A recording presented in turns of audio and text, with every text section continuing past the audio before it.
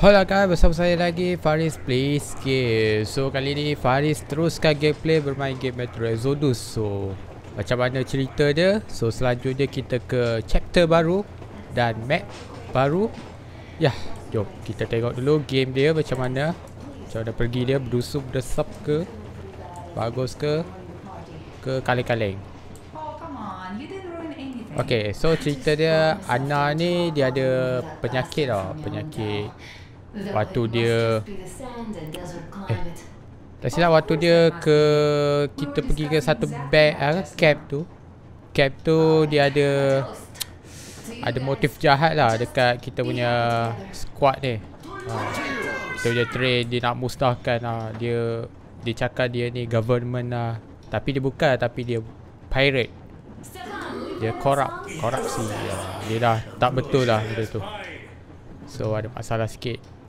So ya, doktor tu dia sumbatnya si Anna ni dengan ubat apa benda lah. So sekarang ni Anna sakit. So nak cerita pun dah tahu macam mana. Dah lupa lah sebab game dia dah lama ditinggal. Dah baru nak main sebab busy sangat. Hai. Okay, kita ke chapter baru. Chapter dia, oh dah banyak chapter dah kita main. Okay, jom, let's go, brah. Alright. Kita sudah sampai ke location tak diketahui dan ya, apa nama tempat dia pun tak tahu. Tapi menarik. Cantik tempat dia, brah. Okay.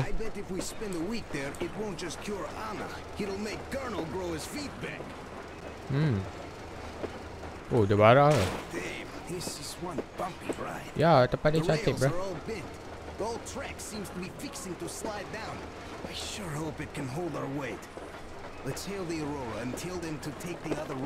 So guys, Faris saya minta maaf sangat sebab video Faris upload tu dia low quality kan. So sebabnya dia option lepas kita pergi video, tengok Faris setting dia low setting lah. Sebab game dia berat sangat. Nak tampung recording lagi, so dia sangkut, dia akan stuttering. Ya. Botak chin.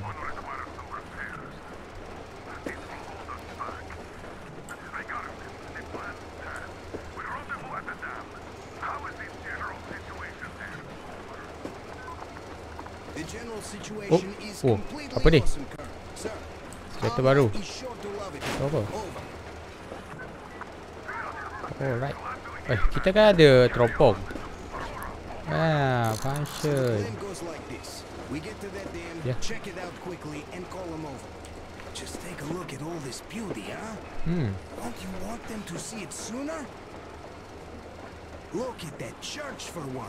Tu dah. Gue dah tengok dah. Bukan kelengkeng. Oh man. Oh.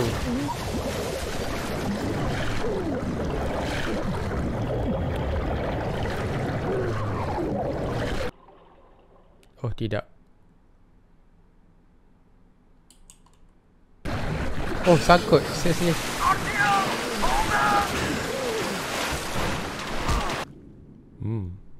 Kena batu.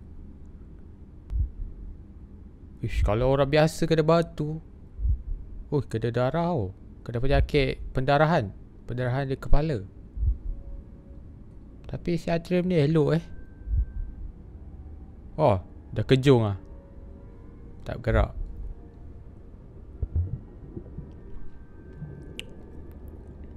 Okay, ada orang membantu kita. Yes. Watak baru ke? Seram lah.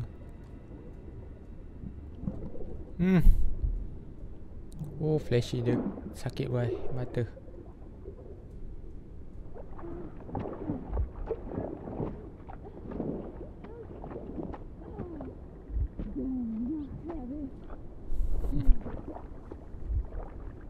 Okay, kita tahu dah watak dia. Karakter dia perempuan. Kira dia baik lah.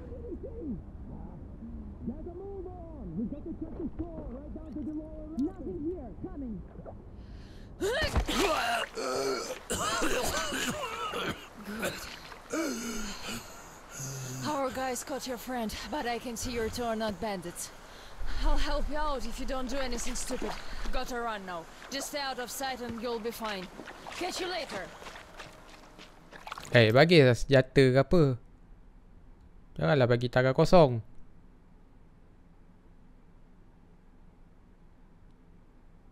Bukan beg kita buang ke tadi? Kan? Siapa lah, pandai-pandai buang beg lah. Last kali dia juga tenggelam. Bukan je kalau bawa beg pun tenggelam juga. Sama macam dia tenggelam. So better bawa beg lah daripada dia buang beg tu. Haish. Asal tu dia.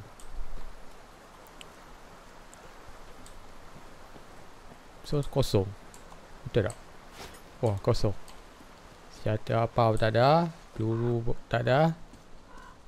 Medical kit pun tak ada. Sebuah tak ada lah. Okay. Sekurang-kurang je dapat satu senjata. Dah dia buruk semacam pedungan lumpur. Kosong pula tu. Oh satu je senjata. Senjata sorry. Peluru maksud saya. Alamak. Dari kosong brah. Dari zero. Pray. Say will happen to you. All of you. Okay. Baik.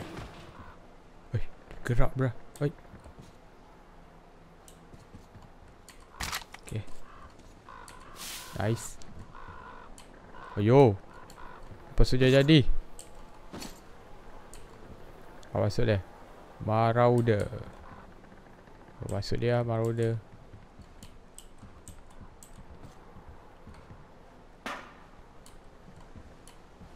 Okay. Wow, sadis ya. Ayo, tu patung. Ada barang. Kita kena loot banyak barang. Nak craft senang. Ush. Percik-percik darah dia. Brah. Okay. Wah, sebelah. Halo. Ada orang? Tak ada. Halo. Hi, here.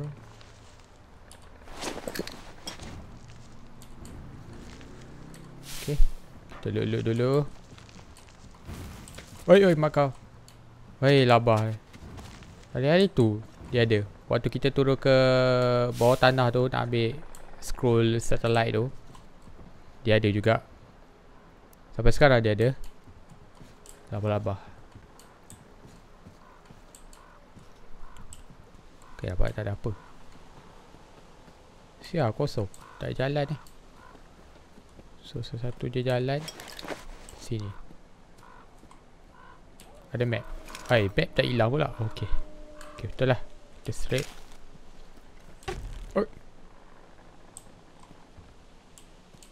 Hello. Dia kata bandit. This territory belongs to brethren of the cause. Get lost or pay with your life like other. Oh, okay. So kita belah. Maksud dia. Kacau saya.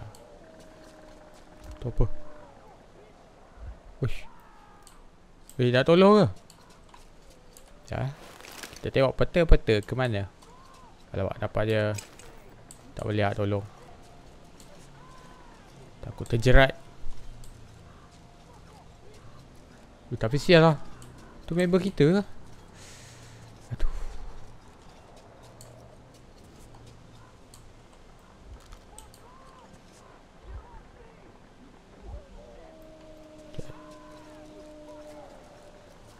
Tu member kita lah.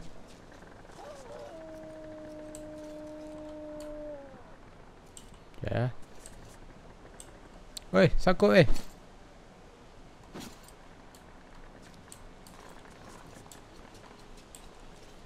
Alamak, mati pula. Tak apa. Plan B, plan B.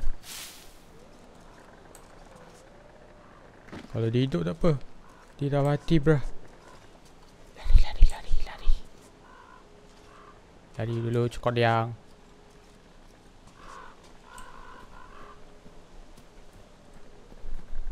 Wah, hutan bro. Dah baca bagi main game Far Cry lah. Far Cry yang Far Cry 4, Far Cry 5, Far Cry 6. Semua Far Cry lah, semua hutan. So macam Far Cry lah dia. Oh, persis Far Cry.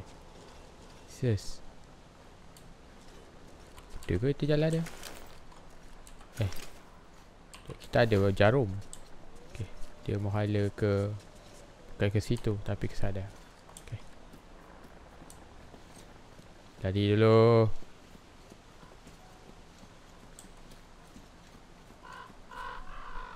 Okay.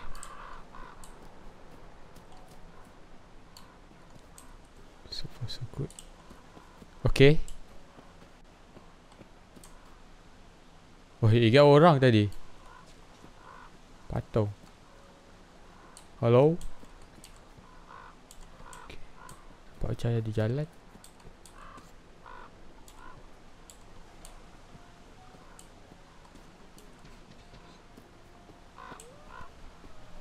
Okay. Oh, bunyi serigala bruh. Seram.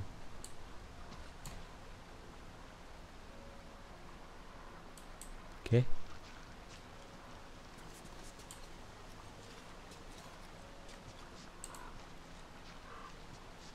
Nice. Hello. I'm here everybody. Okay. Tak ada apa-apa. Oh, ada barang.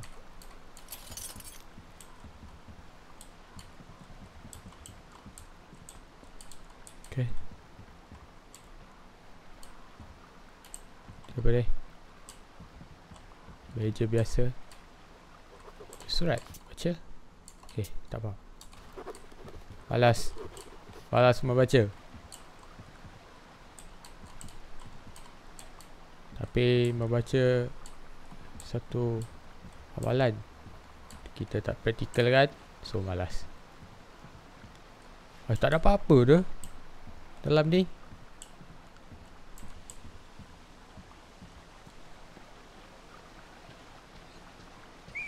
Hey. Avast! Stop right there! It's the brethren of the coaster! Take another step and we run our rig on you! Aye! Another step and you die! Yeah, so beat it, you Dia perasan kita. If you know what's good for your ground-loving ass! Even one of you drifters we caught today is too much! Aye! Be a bulldoggy and get lost! Oh, okay. Dia tahu kehadiran kita. Tapi dia kata belah lah. Sekejap, kita ke mana ni? Okay, depan ni. Tapi bawah macam ada jalan. Kita ke bawah dulu.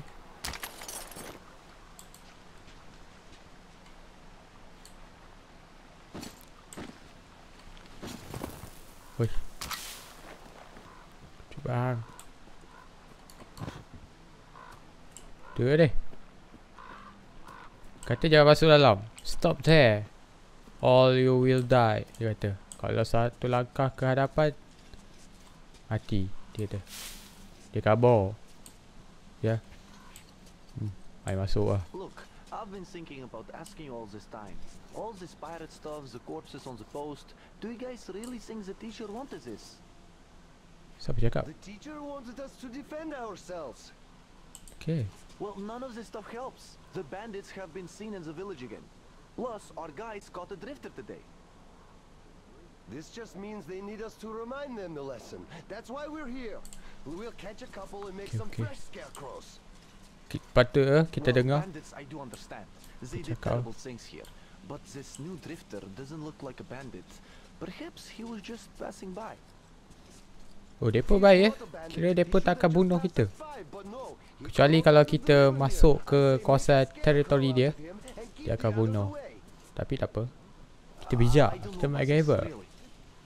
Relax lah bosku.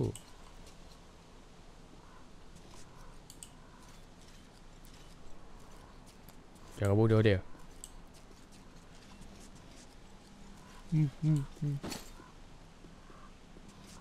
Oi, dia ada situ bro. Alamak.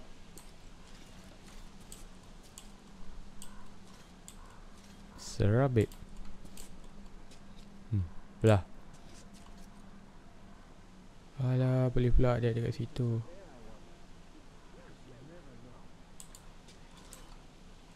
Okay. Okay, dia berbual.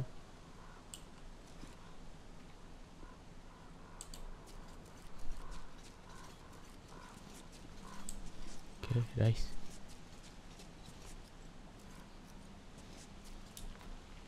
Did you hear that the captain's going to attack that train? I bet Okay. pioneers are going to throw it. Nampak dia nak malam dah ni.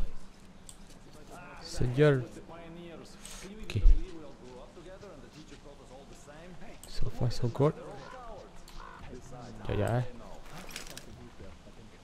kita kena ke menara dalam ni.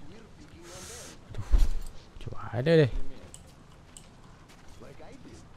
Seriously, dia tak tahulah pergi ke mana. Tapi macam jalan dia dah siap dah jalan. So kita akan pilih jalan ke belakang ni.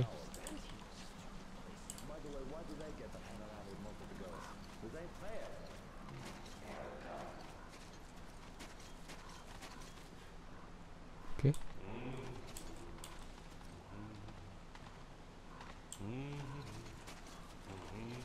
Alamak.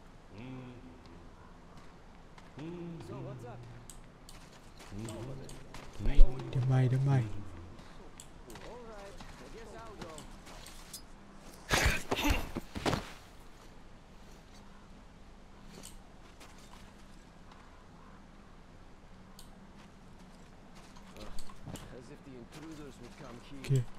Okay.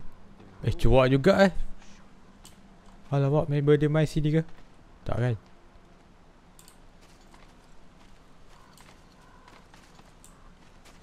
Aduh. Cepat dia guys. Ayo guys.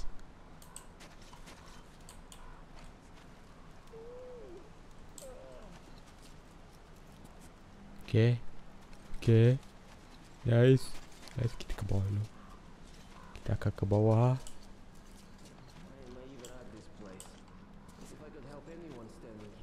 Okay. Ke bawah ni ke? Sekejap. Kita ambil dia dulu.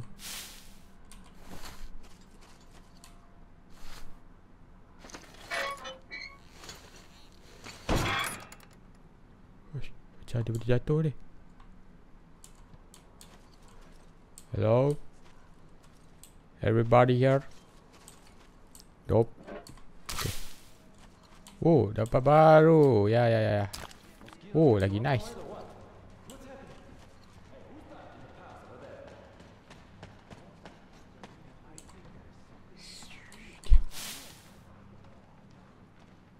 Punya footstep. Kantoi.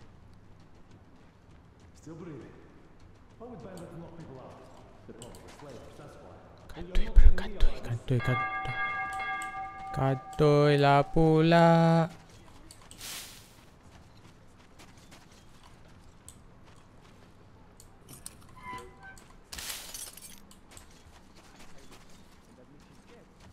Kantoi bro.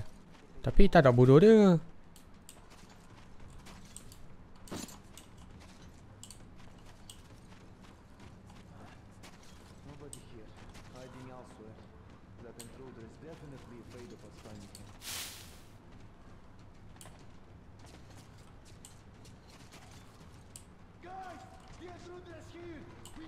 Alamak, kantoi bro.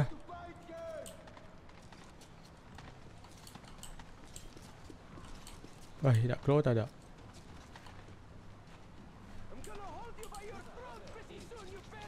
Okay.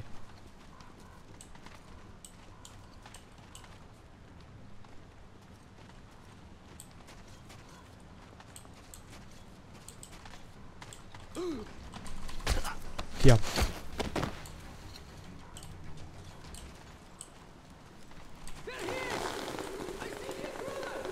Diam.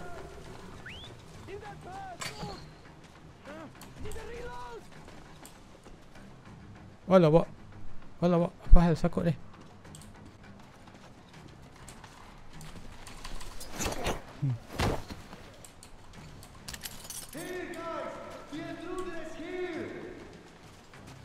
Diam. Lagi pukul tertiju-tiju kepala dia.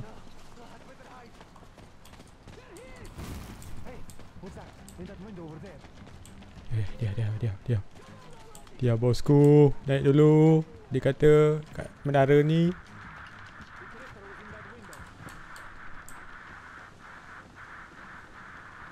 Sekejap, custom dulu. Jauh dah ada. Alamak. Come in. We keep trying to contact you. Ya, sekejap. Okay, kita ke mana ni? Are you two alright? Ya, tahu. She's just one intruder. Not nearly as bad as saying Okay, depan ni.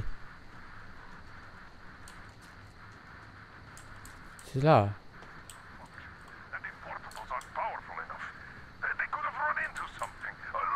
Tapi macam ke depan. Ah, YOLO lah. Bye bye. Adios. Hahaha. Kantul lah pula. Oh, tergantung sepi dia.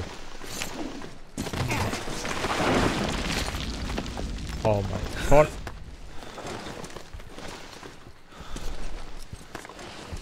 Jangan naik, turun. Ush, ada segala bro.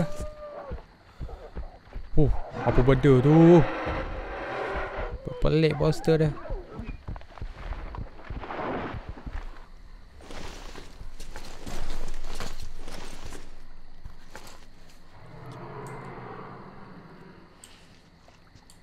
Oh, kita boleh je ke sana. Tak payah naik atas je, tak apa. Tapi ikut kat betul. Okey. Kan? Tapi kalau ke sana dia tak boleh berenang. Masalah dia.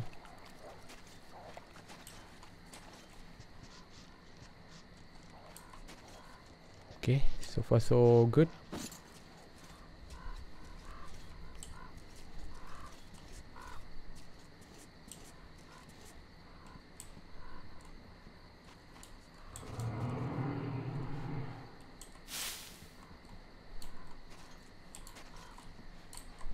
Oh, cuak tadi. Tiba pula. Apa? Tak ada apa. Hello? Kosong.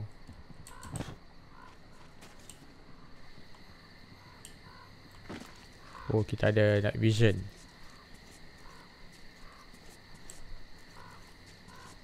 Kepada kita.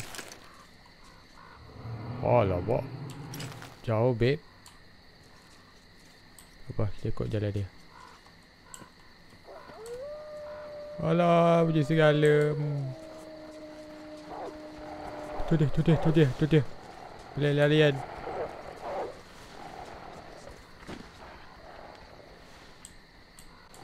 Kau ada lah segala sesat. Oh, sudah. Aduh. Nampak dah berapa minit lah? Oh, 25 minit lah. Quick save dulu. Alright guys, sampai di sini saja Faris Plays Game. So kita akan sambung untuk next episode. Dan ya, walaupun pendek episode kali ni, satu misi dia, kita just larikan kepada apa, lari daripada bandit tu. Bukan bandit, nama dia pioneer. Pioneer tu baik. So kalau kita, macam nak cakap lah, tadi Farisa nak bunuh dia sebab dia bagi amaran dah awal. Dia kata kalau kau masuk, dia akan bunuh. Tapi kita cuba mengelak dan kita tumbuk je. Kita tak bunuh. Tak ada pertumpahan darah. So chapter kali ni susah sikit. Kita jangan bunuh. Dia, kalau kita bunuh pun, kita dapat bad ending. Itu lah malas tu. Aduh. Jangan ada pertumpahan darah. Kecuali monster je kita boleh bunuh. Kalau orang tu mulakan senjata tanpa sebarang amaran, kita boleh bunuh. Macam lanun, pirate, tu boleh lah kita bunuh. Tapi buat masa sekarang ni, mission sekarang kan, dekat map apa nama dia ni, dalam hutan ni. So kita tak boleh bunuh mereka tu. Pok-pok mereka tu baik asal dia. Just mereka je macam pengawal dia. So guys, sampai di sini saja Faris play sikit. So kali ni Faris berhenti dulu di sini kan. Kita akan sambung. So untuk next episode, bye bye. See you soon, bruh.